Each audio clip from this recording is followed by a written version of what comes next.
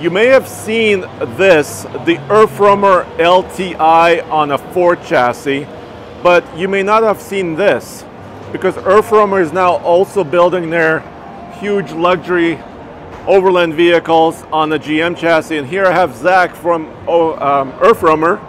Hey Zach. How's it going?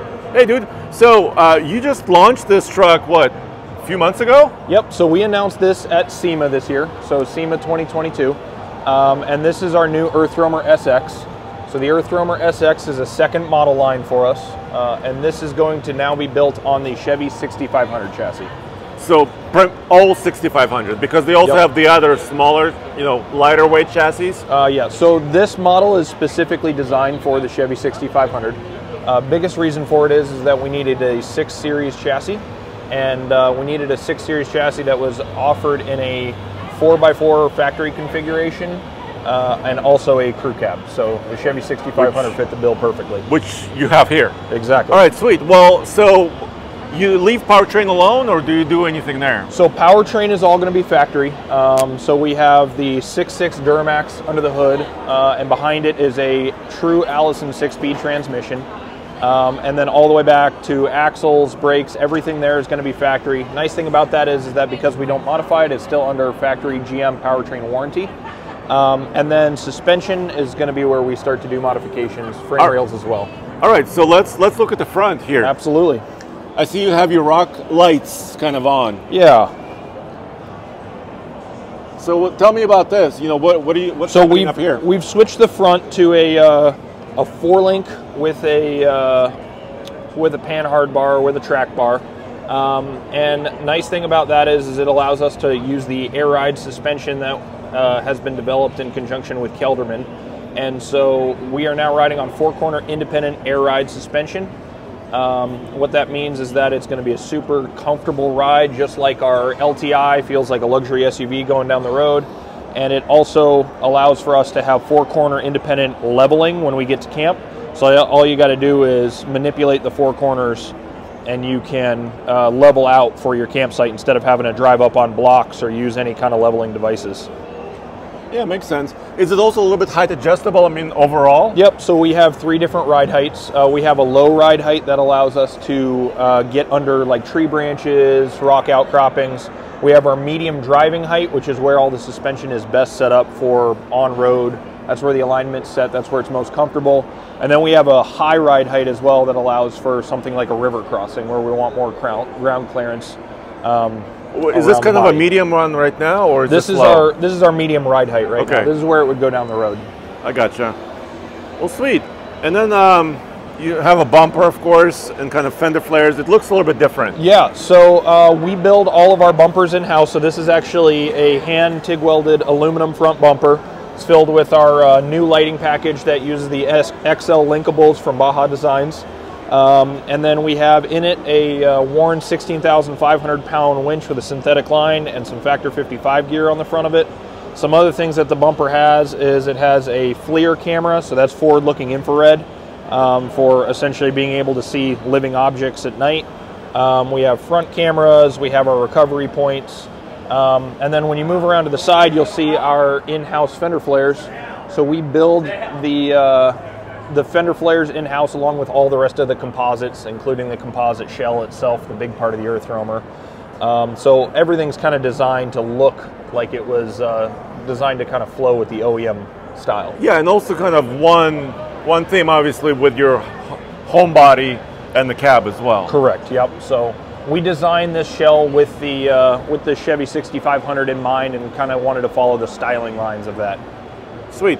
Let me just jump inside, and then I want to see, of course, the house. Of course. Yep. There's just too much. There's a lot going on. Yep. Absolutely. So I can see the camera systems, your light controls, of course the steering wheel, and it's of course the Duramax diesel like we talked about. Correct. Yep. Yeah, so this has got the 6.6 Duramax in it.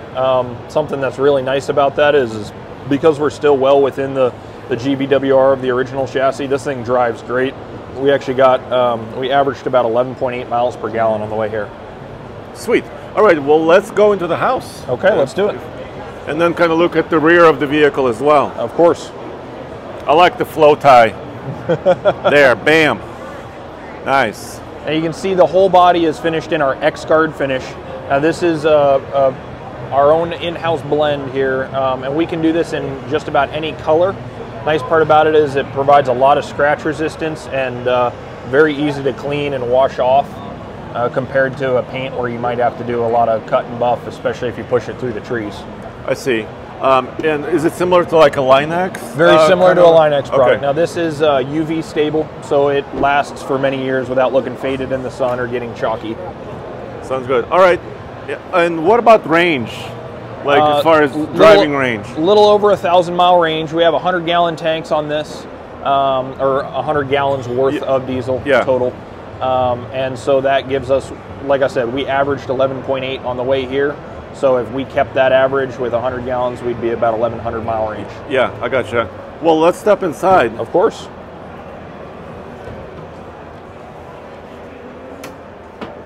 Oh yeah, I think this is what everybody wanted to see.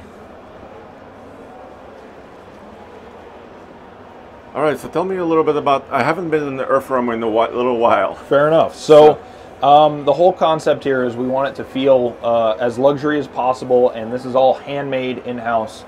So there's a lot of very skilled craftsmen in Colorado who are building these.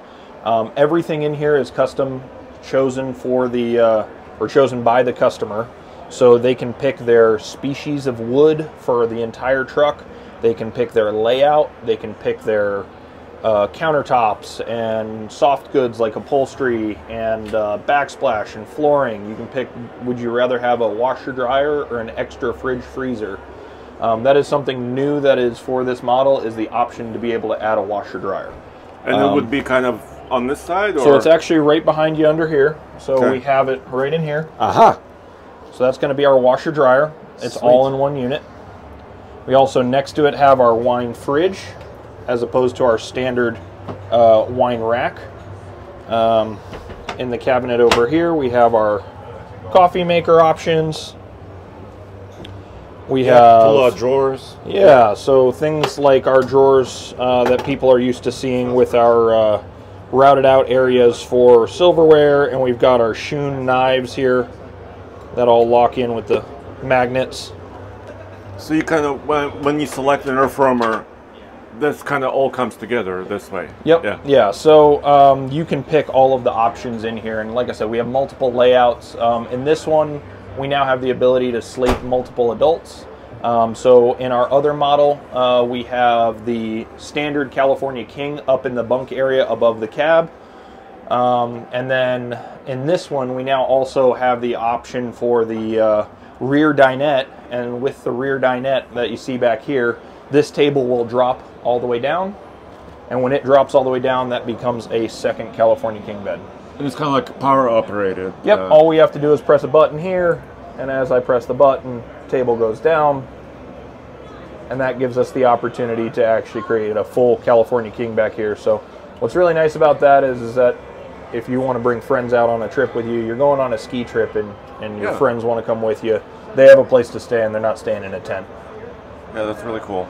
You can see we have our TV drop down from the ceiling, and if the TV were out of the way, you have 270-degree views out of all glass windows when you're sitting up in the bunk area. Or I'm sorry, the dinette. Yeah. That's really cool.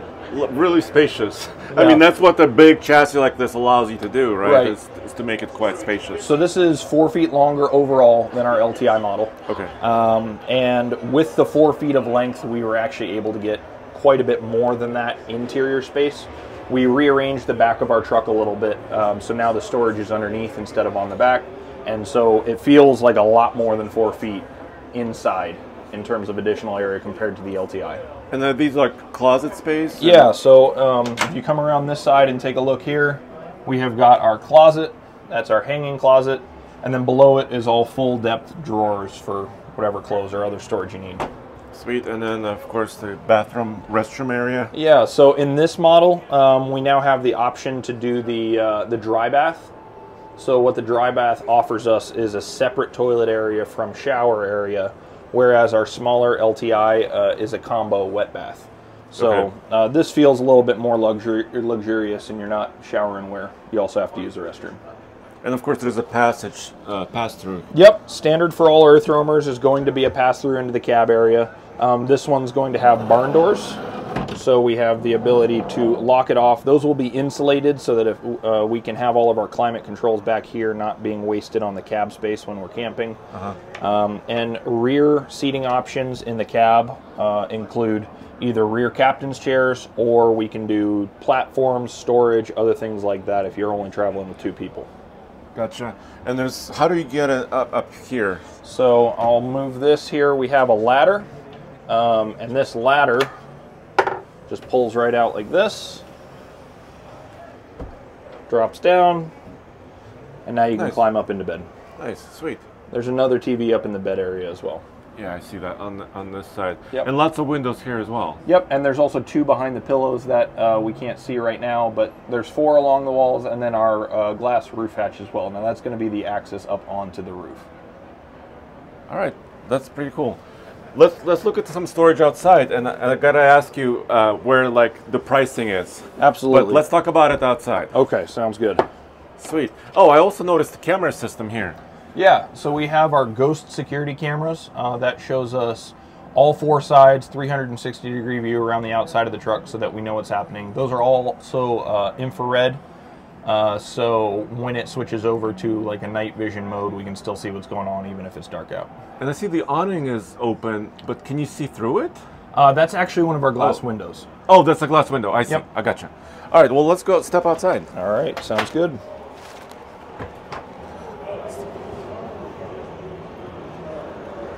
Powered steps, right? Yep.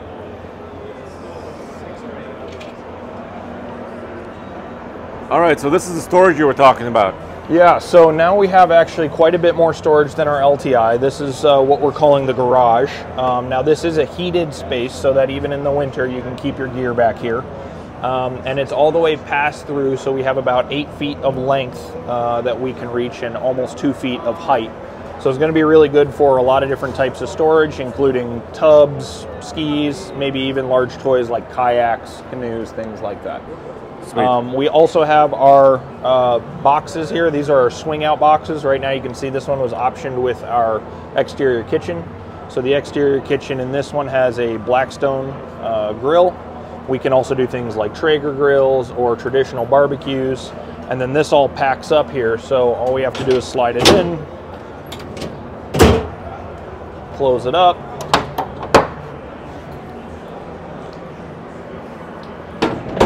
swing it around, and it's ready to go. Very cool. And of course you have a spare. By the way, I forgot to ask you, what's the size, what's the tire, and what's the size tire are you guys running? So this is a new thing for us in 2023. We've moved on to a 43-inch Goodyear tire. Okay. We really like these because they're now offering us the opportunity to actually get up to highway speeds without any heat issues or anything like that in the tire. So higher speed rating, basically. Yep, so these are speed rated at 82, and we can do that all day long. We've actually been testing them at a little bit higher speeds than that, and they've been totally stable and fine. So really nice for if you're spending long days on the highway trying to get to your favorite campsite. And of course, I noticed also rear-mounted winch and the front as well. Correct, yeah, so rear-mounted winch. Biggest reason for that is that a lot of people around you may not be traveling with the capability to pull an EarthRoamer out, and so you have the ability to pull yourself out of something both forwards and backwards. What is kind of like, I would say, dry weight of this? This one, as it's sitting, is about, with these options, this one's about 22,000 pounds. All right. It's a big boy. It is, yep. Yeah, it's cool. And how tall, or if you put it in the lowest setting, what's the clearance as far as the top? If we drop it down on ride height, we can be under 12 feet. At ride height, we're about 12 feet. Okay. So driving around at highway speeds, we're still about 12 feet. Yeah. And like a semi-truck would be like 13 and a half feet or 13 feet. Most bridges, most overpasses are 13.6, 13.8 at a minimum. Yeah. So we still have 1.5 feet of clearance usually anywhere we go. All right, so I gotta ask, how much does it cost? So this one starts a little over $1 million. With the options that we see in this one And with most of the options that customers are going to typically pick, they're all going to be probably about 1.1. 1.1. Yeah. All right. Well, thank you for showing me this. We're both based in Colorado, so maybe there's going to be another opportunity. Absolutely. Maybe to give this a drive or Absolutely. see your facility there. Yeah, and I'd love for you to come by the factory. I think it'd be really awesome. Like I said, there's a lot of very proud craftsmen who spend a lot of time, and this is a product of about 24 years of trial and error, and we have 114 people in our facility who would be very happy to see you come by and look at the work that they're doing. Appreciate it. Well, thank you. Absolutely. Thanks, man. Thank you so much. All right. And of course, we have many other videos from the show, so check it out at alltfl.com.